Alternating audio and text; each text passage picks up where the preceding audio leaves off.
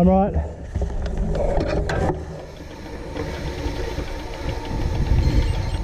Girls, can I ask what you think of Daddy's cuts? They're gross.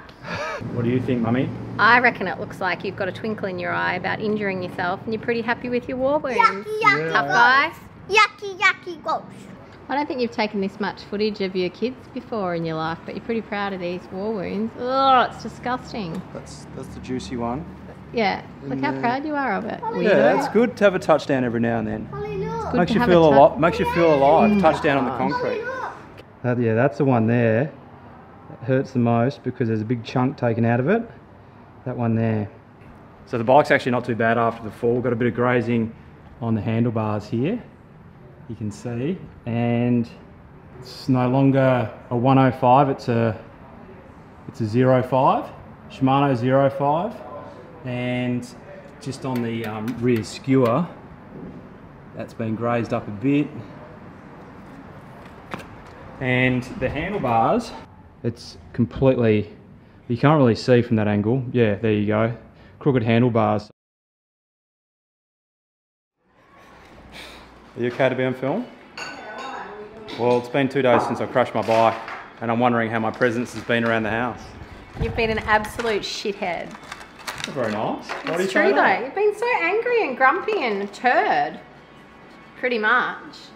I thought I was being a legendary husband. I was empathic for a little while, but he actually went for a ride the next morning and that ruined my empathy. It ruined my chance. If you had have actually rested up the day after you got back instead of going for a ride, I could have had a lot more empathy, but you smashed it for me.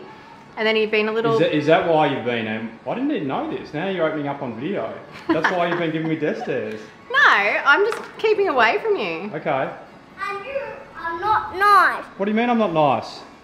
So enough of the fun and games. Let's take a look at the crash now. But I'm going to warn you, if you're up for seeing like a hardcore crash like me, come off my bike and slice myself apart, it's probably not the video for you. This is more about a lesson that I learned from coming off my bike that I want to share with you right now.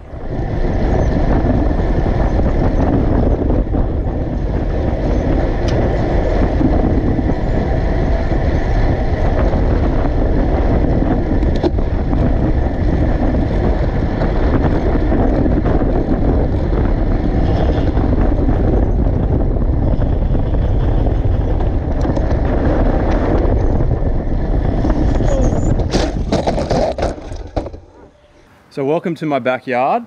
Kids have just been in the pool and I'm sitting here with one of my new favourite beers, Tooheys Old Dark Ale, and it's helping me numb the pain that I'm now getting from some of these scratches, elbow, legs. Hips are worst, but that's covered up at the moment. And what I thought I'd do in this video is the first time I've ever captured a crash on my GoPro. In fact, this is only the second time I've ever come off in a Criterium, and I guess reflecting on the footage, looking at it, it almost just looks like I've just come off my bike out of nowhere, but when you actually slow down the footage, you'll see that a rider in front of me has come off his line, probably only about 4 or 5 inches, but because it's happened so rapidly and because I was super close to the wheel, whilst going through a bit of a chicane, so I wasn't a full-blown corner, but definitely had the bike on an angle, I sort of, as soon as the tyres touched and rubbed, I hit the deck really hard. So I wanted to break it down and show you in slow-mo, I've got my computer here in front of me, what actually happened and what I've learned from it.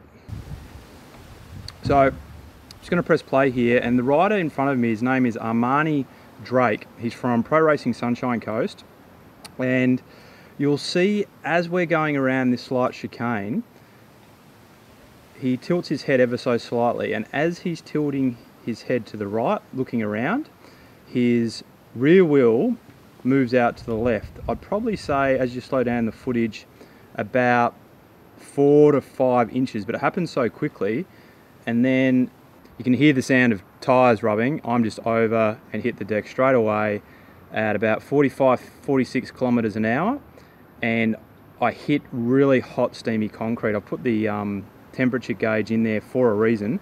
About 34 degrees, and it was about, would have happened about 20-25 minutes into the race, and it was a hot and steamy day. It gets super bright and hot up here on the Sunshine Coast.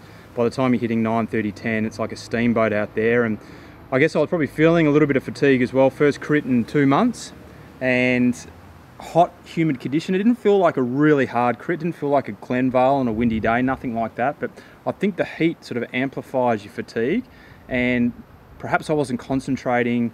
As you can see, I sort of don't follow his wheel coming out of the straight there, and then I jump on it, put in a bit of effort, not thinking clearly, too close to the wheel. Now, when I came off, I've actually just blamed myself. I thought I was way too close to the wheel there. Stupid thing to do. And as you'll see, I dusted myself off. Bike was actually okay. Fell to the left, not to the right, so I didn't bend the derailleur or anything like that. And then just got back up and started riding. The first thing Amani did, and it just proves what a legendary bloke he was, he came up and he said, "Mate, I'm so sorry for chopping your wheel." He works at a local bike shop here on the Sunshine Coast, Cycle Zone. He said, "Mate, bring it in. I'll fix up your bar tape. I'll pay for whatever." And I'm like, "Mate, I thought it was my fault." So this video isn't really a blame game by any means, because I actually originally thought it's my fault, too close to the wheel. Then he thought it was his fault because he came out quite rapidly as we were cornering, but only really a short distance. I mean, 5 inches isn't a lot, but when you're super close to the wheel, 5 inches can be the difference between coming off and not. So in this instance, I was too close. So ultimately, the lesson that I've learned here is, in recent times, I've really been trying to hone into my Criterium skills. And one of those is to conserve energy. You don't want to be dropping wheels like you saw me do. And you want to be getting close enough to the wheel where you're safe, but also you're conserving considerable energy. And I think some of the better bike riders out there can get up really close. And if they get in a situation like that, they could probably save themselves. My bike handling skills are average. They're not elite by any means, and perhaps an elite bike rider could have saved himself in that instance, or perhaps he wouldn't have even got that close. So it's just made me recognize that yes, you need to conserve energy, yes, you need to be close to the wheel, but your safety is more important. And while I didn't break a bone and I didn't hit my head, so I'm super lucky in that regard, as my wife pointed out, I came home on Sunday, I was super energized. It's like all these natural drugs in your body that get released when you hit the deck and you hurt yourself quite significantly. And yesterday wasn't too bad, got up for a ride, but then today, because I haven't really slept well the last couple of nights, I've been an absolute prick. And I'm feeling a little bit better now, cooling down, having a beer and having a chat with you. But I know I'm probably going to be like this tomorrow and the next day and just slowly improve. But it's very frustrating. My hand here, I can hardly put my hand in the sink and wash things. You know, putting pants on hurts, the kids constantly bumping me, like just all these small things throughout the day. It's very frustrating. So, you know, it's a lesson learned. Could have been a lot worse. I'm lucky it wasn't. And the thing is, this stuff happens. You know, bike riding makes you feel like a kid again, and that includes getting scabs all over your elbows and your legs. So it's not going to stop me from racing a crit. I might sit out this one this coming Sunday, but there's one in Girraween, which is my local area, following Sunday. Hope to get down for that. In fact, I hope to film that, and I hope to catch you in the next video.